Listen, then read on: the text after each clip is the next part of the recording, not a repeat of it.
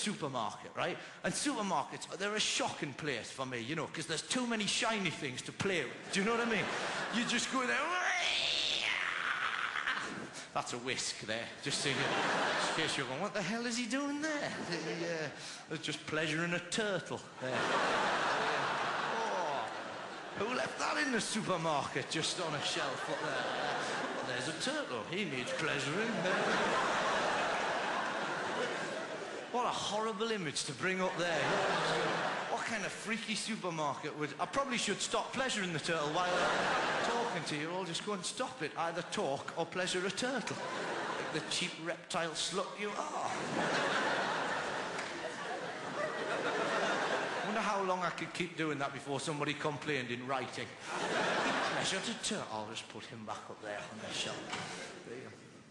That's great, that, isn't it? Because he's clearly an imaginary turtle, but you can't stop looking at him, can you? Look at you. Look at you all just going, what, you're just going to leave a turtle there? Imaginary turtle sitting on the thing there. I'll clear him out the way. I'll put him over here in this imaginary drawer. There you go. Hang on a second. Just leave it open a bit. We don't want him to die. No imaginary animals were harmed in the making of tonight's show. Except this panda.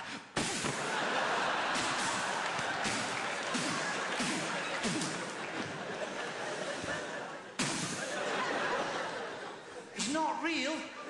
That's people going, oh, don't kick the imaginary panda. Sorry.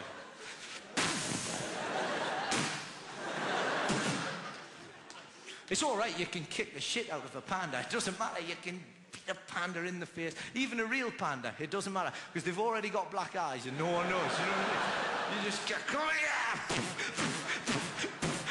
Oh, some zoo visitors are coming.